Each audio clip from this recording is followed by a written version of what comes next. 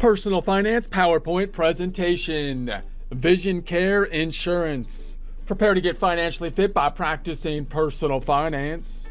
Insurance is part of our long-term risk mitigation strategy where we follow the adage of measure twice, cut once, putting a formal plan in place looking something like set the insurance goals, develop a plan to reach your goals, put the plan in action, review the results, and repeat the process periodically. Most of this information can be found at Investopedia Vision Care Insurance, which you can find online. Take a look at the references, resources, continue your research from there. This is by Julia Kagan, updated October 5th, 2021. In prior presentations, we've been thinking about insurance in general. Then we move to the medical insurance, which can be a little bit more confusing for a couple of reasons we'll touch on shortly.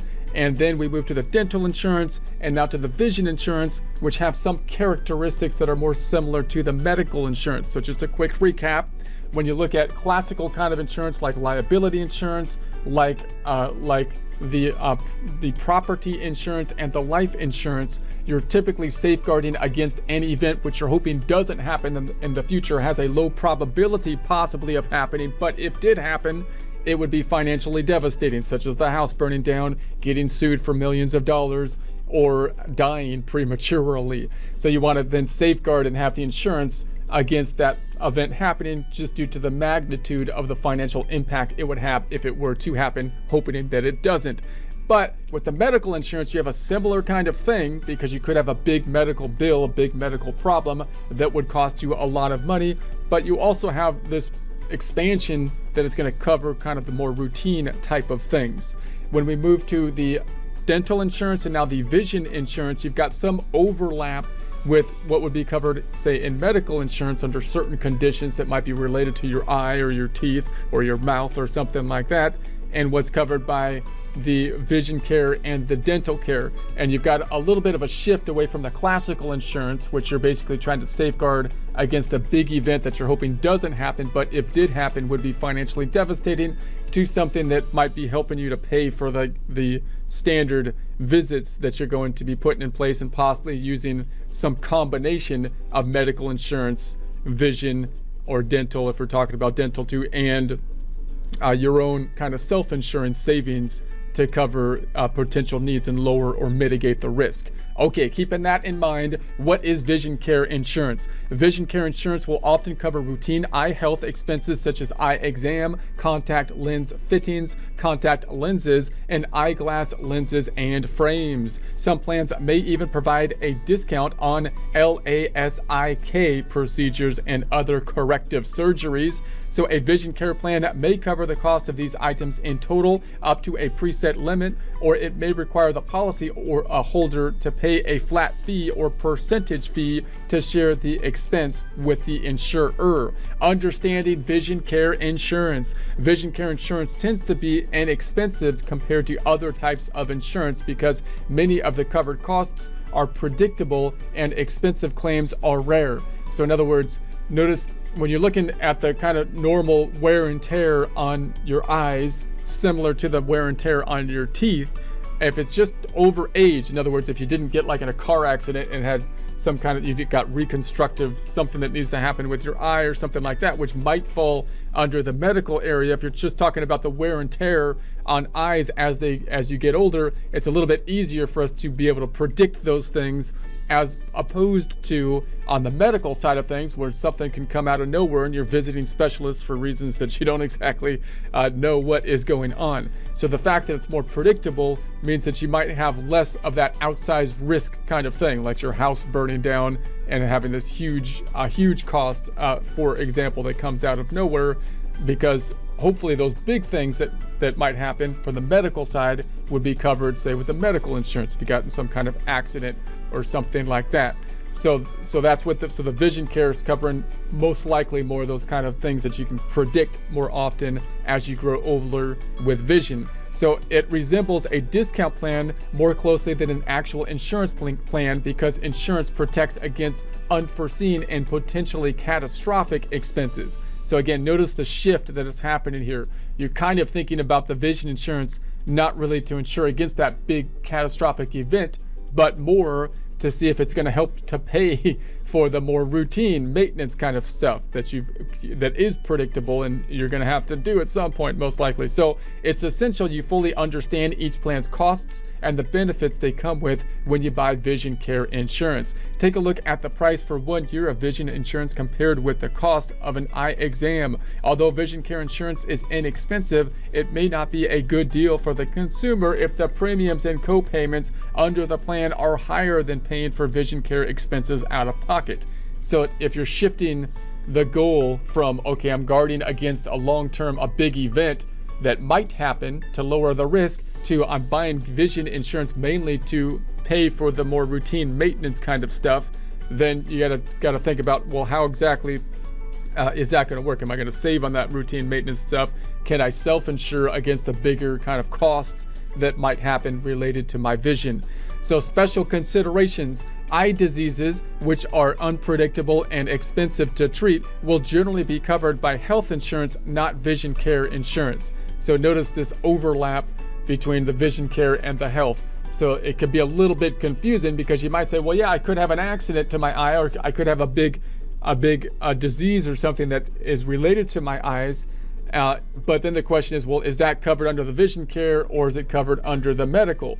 So if it's under the medical, that would make more sense from a traditional standpoint, because the medical is going to have that out-of-pocket limit that kind of gives you that cap that the insurance will kick in over that time frame. So the vision might be more for like the routine kind of maintenance stuff.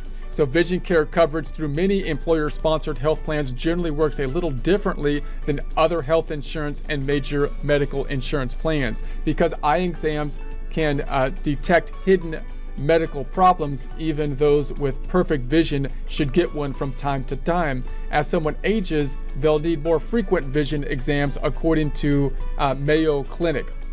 So people with poor vision, a family history of eye disease, or a condition that increases the risk of eye disease, like diabetes, should have more frequent exams. If routine exams are all that will be needed, then the cost of insurance probably isn't worth it. So in other words, if you're buying insurance just for the kind of preventative exam type of stuff, and that's all that's going to be covered for it, you're probably going to be paying more for insurance than the exams.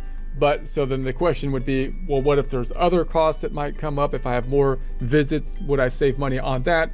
And should you be purchasing vision insurance at least for some kind of preventative stuff in case you have more problems in a particular year, to use it more like a normal kind of insurance instead of like a discount type of thing that you would be purchasing. So availability of vision care insurance. Vision care insurance can often be obtained through your employer, association, union, or government programs like Medicare or Medicaid. Most vision insurance providers also offer policies that you can purchase individually. Vision insurance is often a value-added benefit linked to indemnity health insurance, health maintenance organizations, those are the HMOs, and the preferred provider organizations, those are the PPOs, contracted with managed vision care networks to provide eye care services. Advantages and disadvantages of vision insurance. There are benefits and limitations to vision insurance, and whether you should get it or not may depend on how badly you need it. If you have a history of eye-related medical needs, it may be worth the extra money to purchase vision insurance. If you only go to the eye doctor once a year for routine checkups, it might not be necessary for you to buy an expensive eye care insurance plan. Overall, vision care insurance isn't expensive, and it may save you money over time, especially if you have reoccurring eye care troubles or regularly purchase corrective lenses. So if you're doing more stuff in terms of the eye care, glasses, lenses, contact lenses, it might be more worth it in that case. If you end up needing eye surgery, it can help with the cost as well. So the eye surgery, got that corrective surgery, which more and more is becoming not something that's going to be cosmetic, I guess, or more, it'd be more routine, even though you might be able to correct with some of it with glasses and stuff like that, which is nice if it would cover that surgery as well. So cons of vision insurance are that it may not necessarily cover the type of service you need, or will not allow you to travel out of its network for treatment. In addition, if there's a specific brand of lenses you like using, or specialized lenses or frames, it may offer a limited line of brands. So if you're using the insurance to buy your super cool glasses and you like your Ray-Bans lenses or something like that, then it might not cover because it might be limited, and you've got the same kind of network item involved as well. So pros, those can often be easily added into insurance plans. So you can also buy a plan individually. Premiums are not expensive. The plans offset the cost of corrective lenses, which is nice. On the cons side of things, you may not be able to use out-of-network services. So you got that same network thing that we saw with other medical and dental issues. So once you set up the insurance, you typically have to go to someone within the network to get the most benefit out of the insurance. If you don't need regular eye care, it may not be worth the money. Some vision care insurance limits what you can purchase in terms of eyewear. What's the bottom line? Vision care insurance may be helpful to cover routine eye care such as exams, fitting, and help pay for corrective lenses. Some plans offer more benefits than others, but if you don't have a reason to see an eye doctor more than a regular checkup, it might not be worth buying a plan even if it is affordable. How much does vision insurance cost? It depends on your plan, but you may pay as little as $5 a month for a basic plan from your employer or buying a plan directly from a provider. For example, VSP Vision Insurance offers a $13 a month premium. Is vision insurance separate from health insurance? Vision insurance is usually sold as an add-on to health insurance from your employer, or you can purchase it separately. What insurance does Walmart Vision Center take, you might ask? Walmart's Vision Center takes its own Walmart Vision plan, and it is an out-of-network provider for many vision plans, including Cole Managed Vision, iMed, and Davis Vision. In order to find out if Walmart Vision Center takes your insurance, you must visit its website because it varies by state and location. Who takes Davis Vision Insurance? Davis Vision Insurance offers a wide range of both in-network and out-of-network providers, including Walmart Vision Works, Costco, 4Eyes, and Sam's Club. So who takes VSP Vision Insurance? The VSP website claims to have thousands of in-network optometrists and ophthalmologists located all over the United States, including vision care centers in Costco stores. What vision insurance does Costco take? Costco website states it, quote, now accepts most vision insurance plans, end quote, for its vision care services.